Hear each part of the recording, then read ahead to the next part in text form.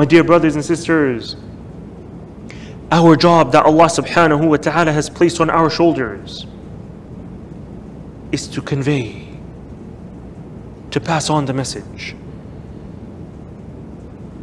And that's why Allah subhanahu wa ta'ala tells us in the story of Ashab al-Sabt, that group from Bani Israel who were forbidden from fishing on Saturdays. And so they decided to disobey the command of Allah subhanahu wa ta'ala. And then there was a group that decided to forbid them, to admonish them, to carry this task of commanding the good, forbidding the evil, and giving da'wah. And so they went and they forbid them. But then there was a third group.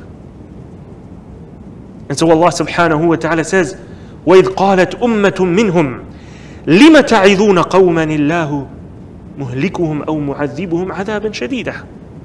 This third group, they said to the second group that decided to forbid the evil, they said to them, why are you bothering to admonish, to advise a people who are going to be punished nonetheless? Allah is going to punish them. Why bother warning them? Why bother advising them? And so this second group, they said to the third group, فَلَمَّا نَسُوا, they said to the third group, قَالُوا مَعْذِرَةً إِلَىٰ رَبِّكُمْ وَلَعَلَّهُمْ يَتَّقُونَ. They said, so that we have an excuse before Allah subhanahu wa ta'ala, that we have done our part, so that we have an excuse before Allah subhanahu wa ta'ala, and so that perhaps they will change their ways, perhaps they will fear Allah subhanahu wa ta'ala. And then Allah subhanahu wa ta'ala said, فَلَمَّا نَسُوا مَا ذُكِّرُوا بِهِ أَنْجَيْنَا الَّذِينَ يَنْهَوْنَ عَنِ السُّوءِ وَأَخَذْنَا الَّذِينَ ظَلَمُوا بِعَذَابٍ بَئِيسٍ بِمَا كَانُوا يَفْسُقُونَ. Allah subhanahu wa ta'ala says that when they became heedless and they did not care about what they were advised with, we saved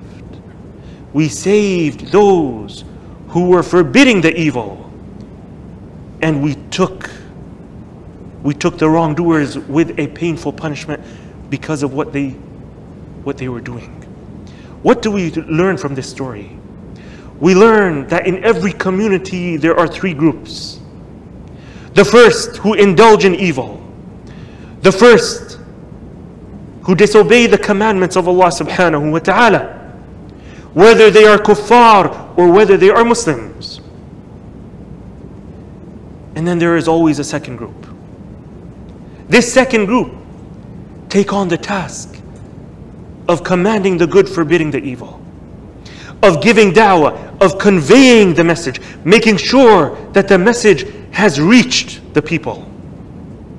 And the third group are those who say, we are righteous, we are not disobeying Allah subhanahu wa ta'ala. Who cares about the rest? Don't bother advising them, don't bother giving da'wah. But who among these three groups are saved? It is only one. And it is those who take on the responsibility of conveying the message. And what did they say? What was their reason? The reasoning behind them conveying the message? They said, so that we have an excuse before Allah. Meaning that Allah subhanahu wa ta'ala will not punish us because we have done our part. If they don't listen, that's a different story. But at least we have conveyed the message. And so that perhaps our message will affect them. Maybe they will change their ways. Maybe they will fear Allah subhanahu wa ta'ala. We don't know. The changing of the hearts, that is not our responsibility. And so our job is not to change the hearts. Our job is to only convey the message. إِنَّكَ لَا تَهْدِي مَنْ أَحْبَبْتَ وَلَكِنَّ اللَّهَ يَهْدِي مَنْ يَشَاءُ. This is Allah subhanahu wa ta'ala addressing His Prophet sallallahu alayhi wa sallam when he fell into grief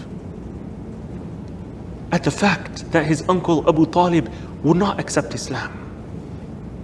This uncle who stood by the Prophet sallallahu alayhi wa sallam day in, day out, defending him, standing in support of him, while they would attack the Prophet sallallahu alayhi wa sallam. And so the Prophet sallallahu alayhi wa sallam, till the last breath of Abu Talib, he did not give up. He would say to him, say the Shahada, while he was on his deathbed, while the leaders of Quraysh were with him saying, don't do it. Until he breathed his last, not having said the Shahada. The Prophet sallallahu alayhi wa sallam was saddened by this. And so Allah subhanahu wa ta'ala told him, إِنَّكَ لَا تَهْدِي مَنْ أَحْبَبْتَ. You do not guide whom you will, whom you love. You can't guide whom you want for them guidance. But rather it is only Allah who guides the hearts. What we learn from this is that our job is to convey the message. As long as we have done that, we have done our part. The guidance of the hearts, this is not in our hands, but rather this is in the hands of Allah subhanahu wa ta'ala alone. He guides who He wishes, and He allows whom He wishes to go astray.